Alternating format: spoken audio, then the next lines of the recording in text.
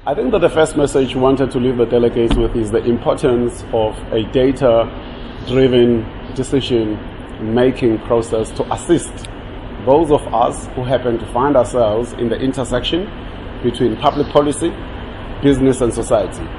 PAMRO, being PAMRO, is an organization of people who are working with data science, who are working with research, who actually produce and are responsible as a platform for generating the type of data that we require to be able to solve the problems of humanity that we face, especially in the African continent. So that was the one aspect of it. The second part of it was to try and share our own perspective as business, the idea of the risks and the big issues that governments and us as business leaders are now facing and confronting in dealing with.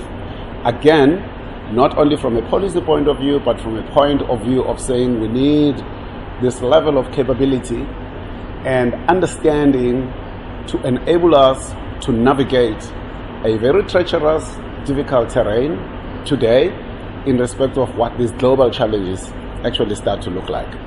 And that was a very, very important message. And I think that those are the two main things that my particular presentation dealt with.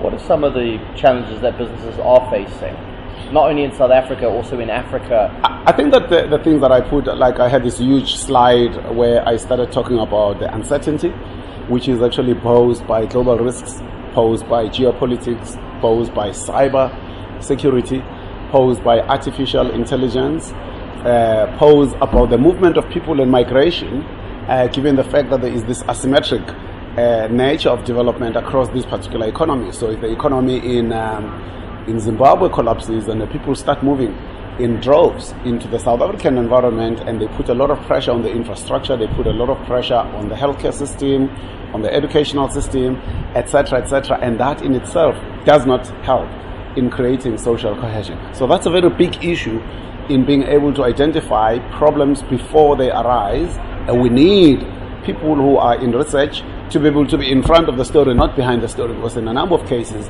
sometimes they will only do work because it's been commissioned. But there's a lot of work that ought to be done before problems arise. Climate change is going to be one big issue. Nuclear security is another mega project. So we now need to know and talk about technological governance, because as you build these things of digital AI, where is the governance? And how are we going to do all these things by leaving swaths and masses of people behind? Because that in itself creates its own instability, where people do not have the capabilities to be able to operate in the new world, and yet you are throwing all this technology at people. So the ethics of that particular equation now start to say to us, wait. We need to have a better understanding of how we create an inclusive community, whether it's going to be digital, whether it's going to be AI, whether it's going to be in fourth industrial revolution. It has to be inclusive, otherwise the whole system is going to fall apart.